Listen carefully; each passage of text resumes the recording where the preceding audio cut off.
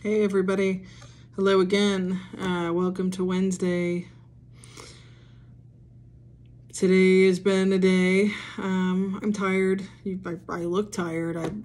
Excuse the Medusa hair. I don't know what's going on here today. I work from home. I work in a type of remote, I guess would be a better word, remote call center type environment. Sometimes it's not too bad as far as like every day-to-day stuff goes. It seems normal. Other days something happens, or I'm on a long call, or customers irate, or just something gets stressful. Who knows? The temperature in my work area warms up or whatever, and I start flaring up, and that can be really trying and hard, because you just imagine holding something that's boiling against your skin and then trying to have a meaningful conversation like a professional, and it's not always easy. So for those of you who have EM or know someone who does, you probably completely get what I'm saying. For those of you who don't and just happen to be tuning in for whatever reason, yeah, just imagine, burning and then trying to, oh, I can help you, with your bill or whatever it is, or listening to somebody, rant about their issue on their account, and you're doing the best that you can to breathe through your excruciating pain and help them. And that's not their fault. You're there for them. That's your job. That's what you're there for. So you're just doing your job. But for us, it's really hard. That's an understatement of the year. It takes incredible perseverance to be able to talk to somebody when you're suffering like that, and to be able to perform tasks. And you guys know, I know you do.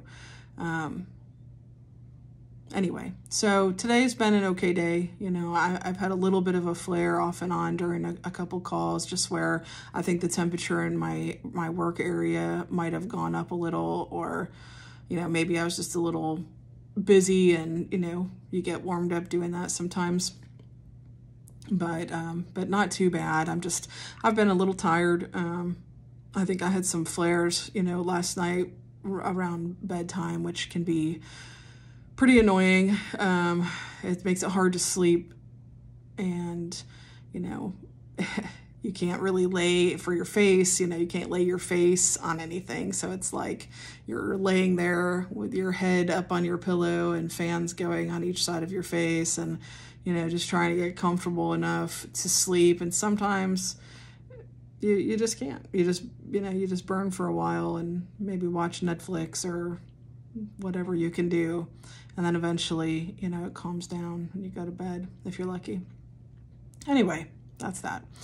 I was going to show a little bit today about medications that I take. I don't know if I can do this without messing things up.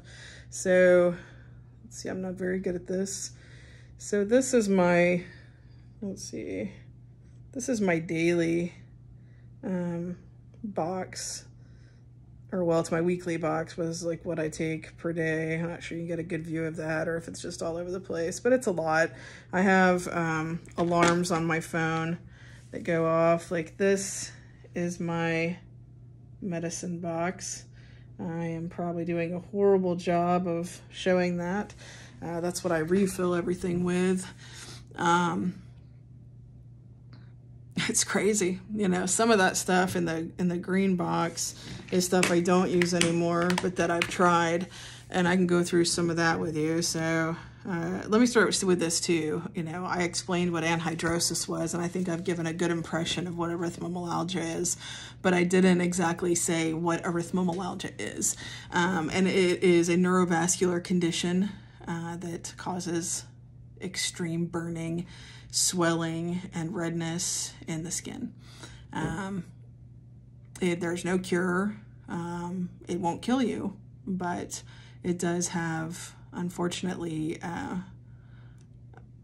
as far as mortality goes, the cause of death for people who have EM is generally suicide, unless it's related to something else. It's isolating. It's horribly painful. The good thing is there's a lot of support, and there are people that are learning more and more about it. So we're getting more options for treatment, and what works for one person might not work for the other, but it might. So hey, there's that. So anhidrosis, highest risk for that particular illness is heat stroke. Erythromelalgia, it's the pain, it's the isolation, it's the trauma to the body and the mind, so it's hard.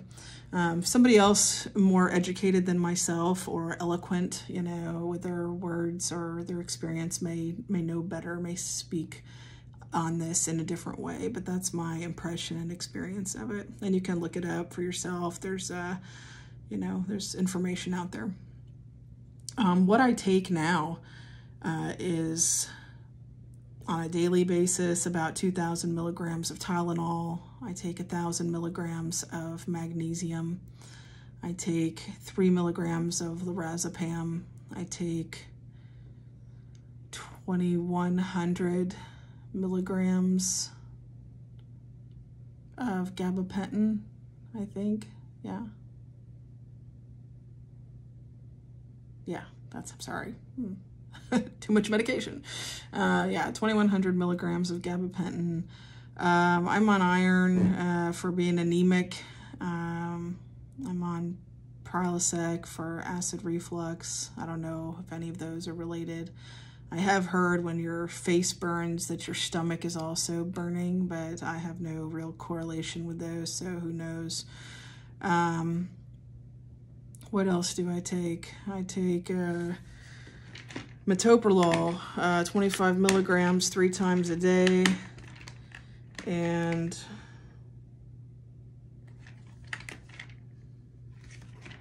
Zyrtec, 20 milligrams a day, and Allegra, I'm just taking 1 pill, so 180 milligrams a day. So I have these alarms set on my phone to tell me when to take my medicine. I take it throughout the day.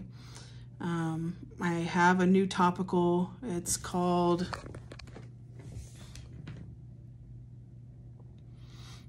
I'm going to say it wrong,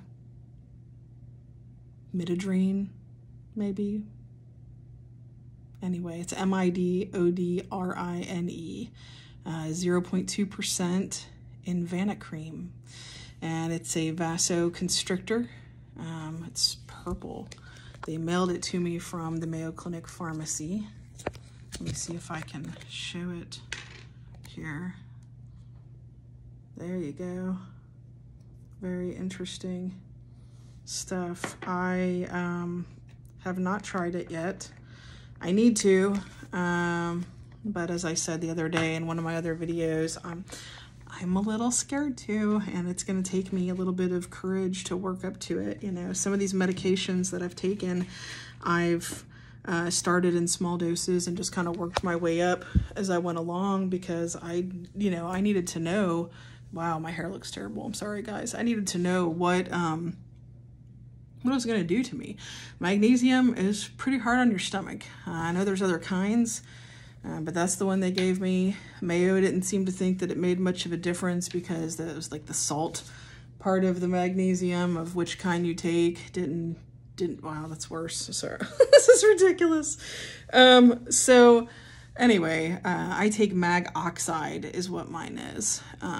But yeah, working up to 1,000 milligrams, I was kind of nervous, because you Google, high doses of magnesium and you see like coma, death, like all these things. It's like, you want me to take what? So I called, I was like, hey, you sure you want me to take 1,000 milligrams of that? And they said yes. So I was like, okay. So I started with 4, broke pills, worked it up to 6, got it up to 8, finally up to 1,000. It has not been an easy ad, but now you know, it just is what it is. You know, some days my stomach's okay, some days it's not. I don't know if it's from that or something else, so whatever. What else? So I think you know, and I won't go on too much longer because I'm on break and I have to go back to work. But I think where we stopped off is where I finally started the Ativan, and I went home. Now, one of the things at that point, we were still kind of thinking allergic response or immune system response or something to the surgery, or, you know, we didn't know what was happening at that point. So I was on 80 milligrams of prednisone. My allergist had me on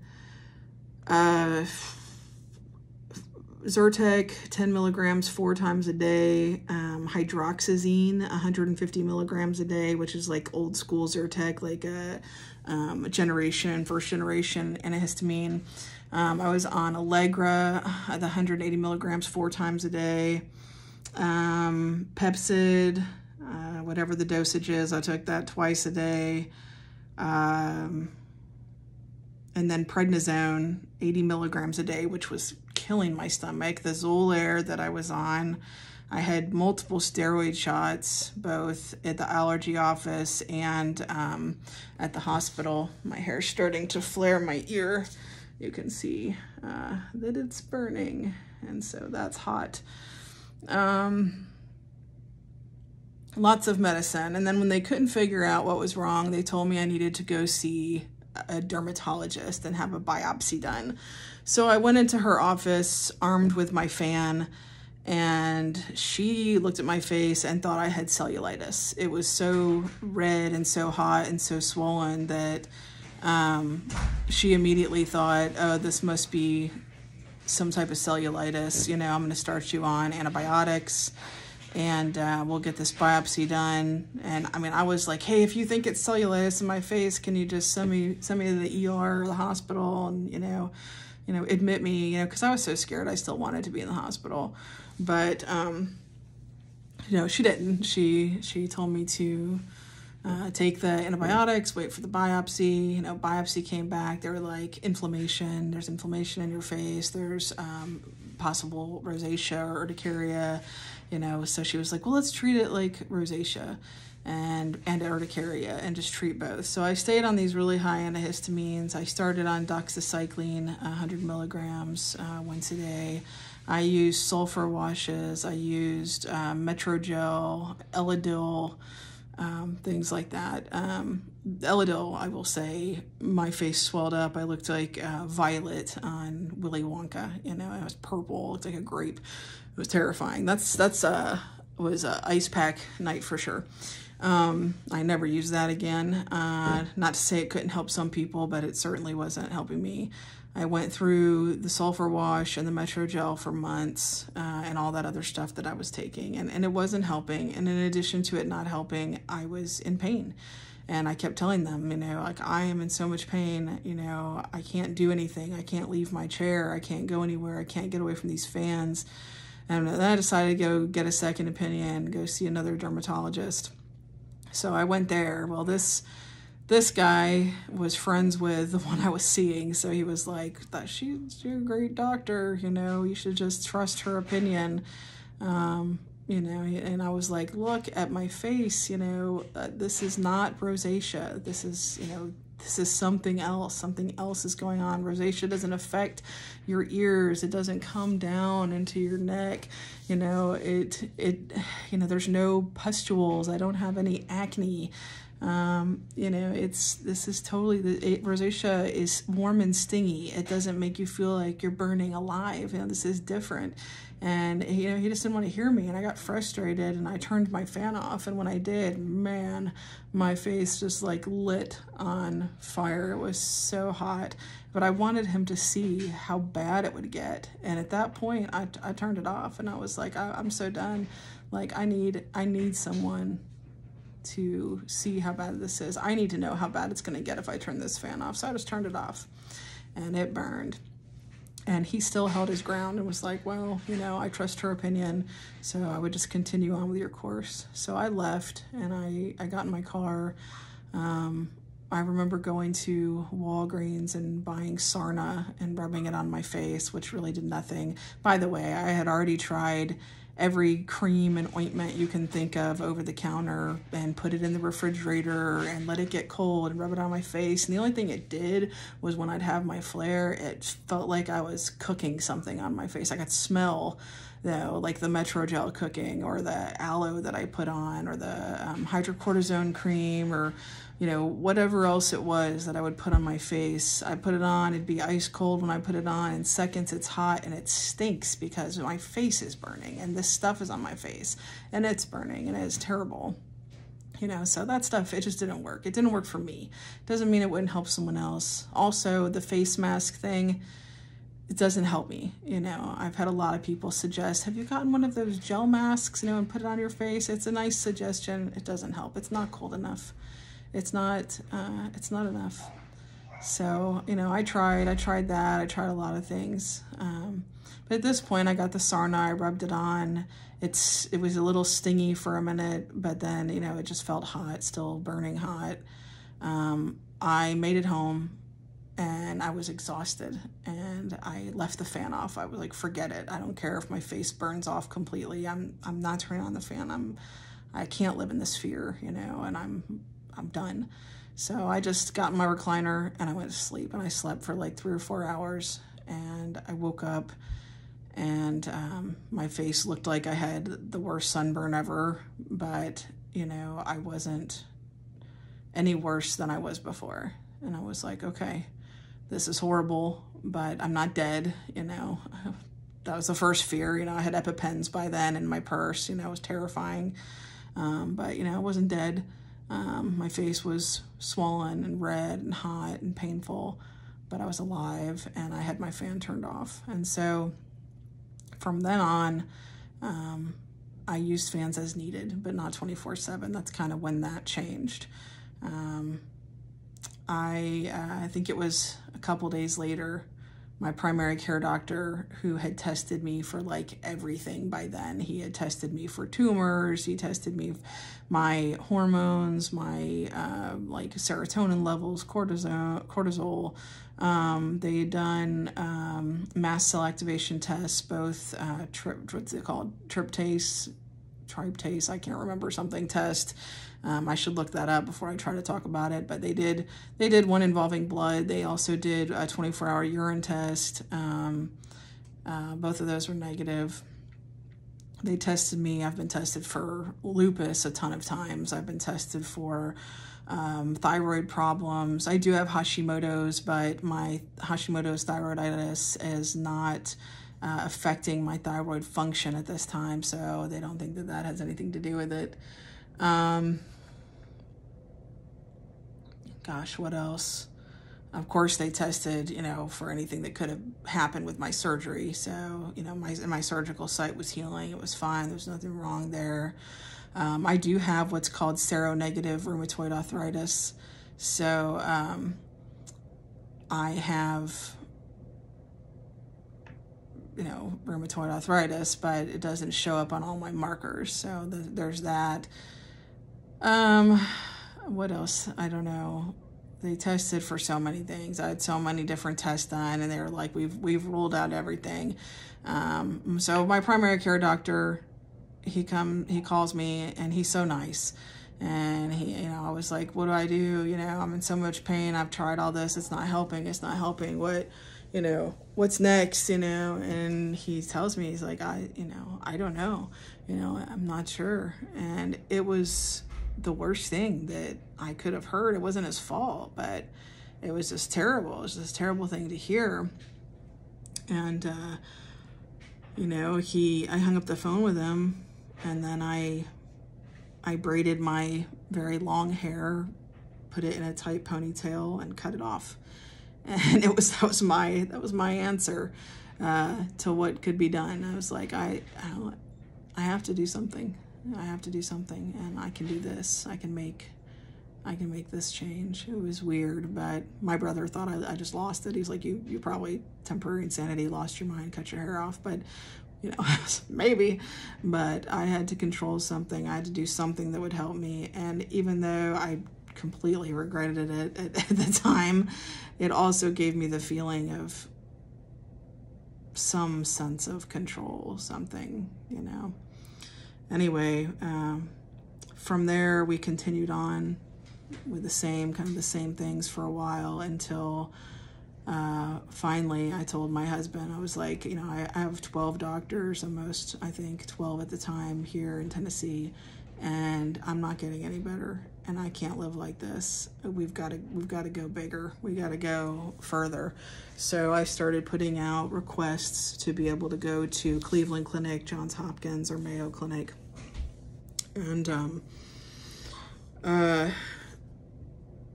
it was a process. Johns Hopkins was the first one that approved me. So I made my plan to go there and to find out what they could tell me about what was wrong with me.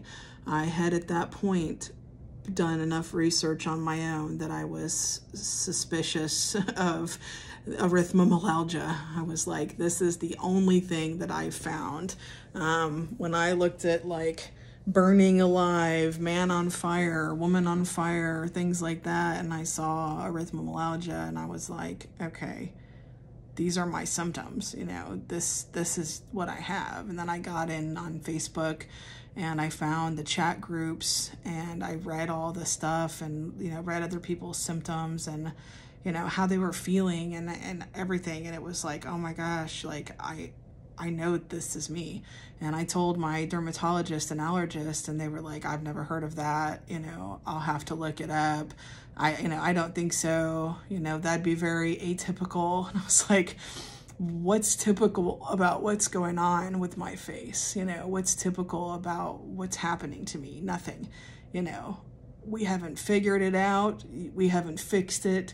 We haven't made any progress in months. So tell me what's typical about this. Because if you can tell me that, then maybe I can believe you. But if not, then I'm going to go somewhere where they'll help me figure it out. And I think it was, I can't remember the exact date, but it was the very end of September of 2021 that I was getting ready to go to Johns Hopkins. And like the day that I was leaving, my dermatologist changed my diagnosis from rosacea to, first it was like facial flushing with some $10 word that means with pain, you know, and then she changed it to erythromelalgia.